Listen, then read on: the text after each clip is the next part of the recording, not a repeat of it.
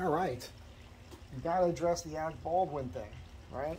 So first thing to know is he's not telling you the truth, and he's blaming other people, the person who's dead who can't defend themselves. And secondly, I know how ridiculous I look right now in shorts with this quick draw rig on here. But the one thing you already know is I don't look any more ridiculous right now than I normally do anyhow. It's okay, I'm used to it. So, single action, revolver, right? I got a couple of them.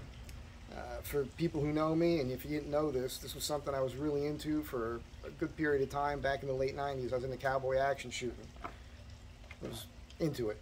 I got a cross draw, I got everything to do it. I never competed. I was working up to compete, but then it turned out to be kind of an expensive hobby and I had other interests. But I just want to get into this thing here. So the way this thing works is the first thing you always do with any weapon is you want to check to see if it's loaded, right? You go to half cock on this thing, you open this gate, you can look into the cylinder and you can see whether or not there's a round in each cylinder. From half cock, it can't go off even if you put your booger hook on the trigger. The only way this thing can go off is if you cock it all the way and then pull the trigger. Period. Can't go off. That's how it works. Now, it's perfectly safe to dry fire revolvers.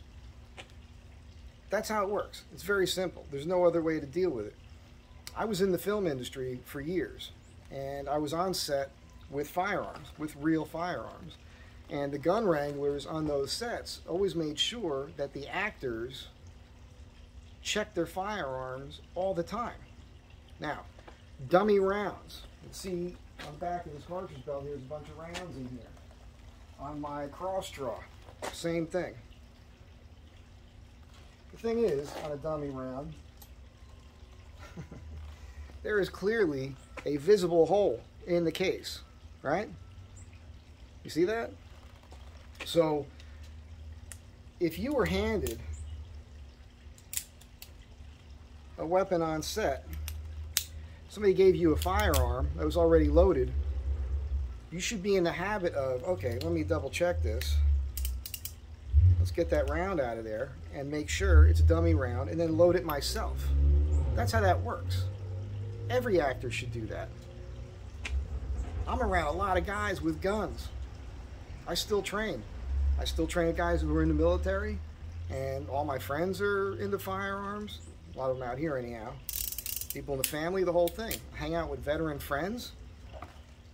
Even if we're passing handguns around to one another and I just watched you take a magazine out of a semi-automatic and you hand it to me and I know it's not loaded, I still check the action to make sure it's not loaded. I think I have a live round in here actually. Yeah, so here's a live round. There's no hole in the case. There's gunpowder in this. I am not going to put this in one of these pistols for the sake of this video because it could be dangerous. I could screw up. Anybody could screw up. That's the deal. Now, a couple other things about the single action army. I'm just going to get into it because I think it's kind of fun and interesting about how it works. For one thing, if you put a round in and it sticks, that means the cylinder's dirty, needs to be cleaned. And all these pistols come with this little lever here that you push down. And when you push down, it goes through the cylinder. And that's to eject the spent case after you fire. Because sometimes, well, pretty much all the time, if you fired this pistol enough times, let's say you filled this up 6 times, fire it off, say you did that a few times, there's going to be a carbon buildup inside the cylinder right at the point where the case meets the round that's propelled. There's a carbon buildup there, forms a little ring in there, and it gets stuck. So, now, having said that, a round could get stuck in the cylinder. Not stuck like it can't get out of there. Somebody's not doing their job. There should never be a live round on set anyhow. But to get back to the dummy round, if you want to do a close-up, I'm going to point the firearm at the camera right now. We all know it's not loaded. But if you look at the barrel and then you look at the cylinder on either side, you'll see there's empty chambers here. So if you want it to look loaded for a close-up shot of the firearm, well, then you want to put some rounds in the cylinder. These things have been in there so long, they don't even want to come out. I'll just load this up for you and show you what that looks like. These are all, I'm inspecting each one of these each time. These are all dummy rounds. Each one of them has a hole in the case. You can't make a mistake. This is something that Alec Baldwin should have done. It's something that the gun wrangler should have done. This is something that everybody should do. Now it's loaded. If I point this gun, these are dummy rounds, at the camera, you can now see there are rounds inside the cylinder. So for a close-up shot of the gun, to make it look deadly and scary, that's what you want to see. So on a film set, that's the only reason to have that loaded with anything that even looks real, but there's no reason to put a real round in the firearm, because dummy rounds exist. All right?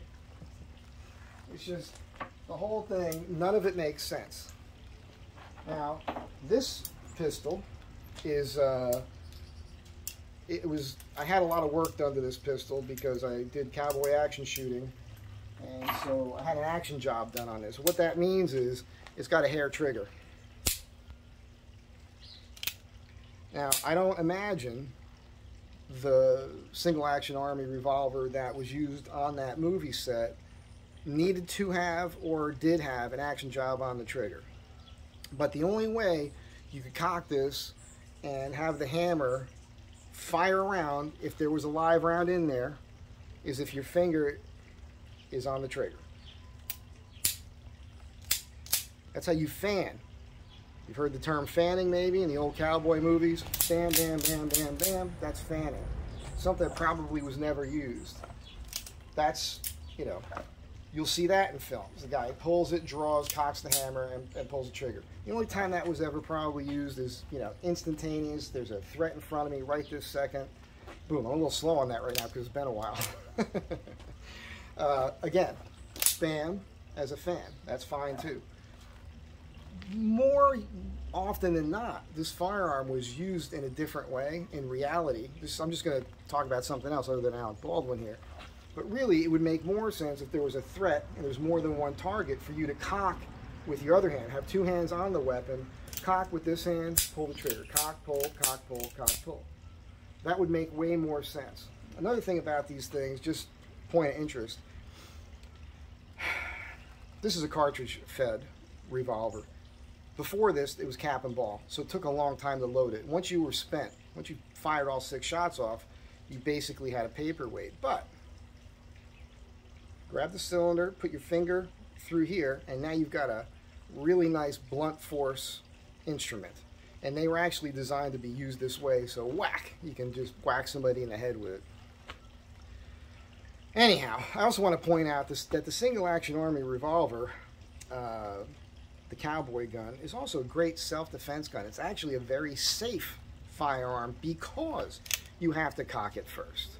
It's not double action. Double action would mean you pull the trigger and it goes off. That cannot happen with a single action revolver. You have to cock the hammer and then let it go off. So A, Baldwin's lying. He clearly had his booger hook on the trigger, and that's how that happened. But there should have never been a live round on set anyhow, and anybody involved with the entire ordeal should have been checking this. And if you are an actor and you're on set, always check. And by the way, when you see people firing weapons on TV, movies, and you see the flash coming out, more often than not, that's just a blank, and that usually doesn't have a round in it. It's just a crimped end, and it's got a wad of paper and some gunpowder in there just for the effect, to make it look like and sound like a real gun going off.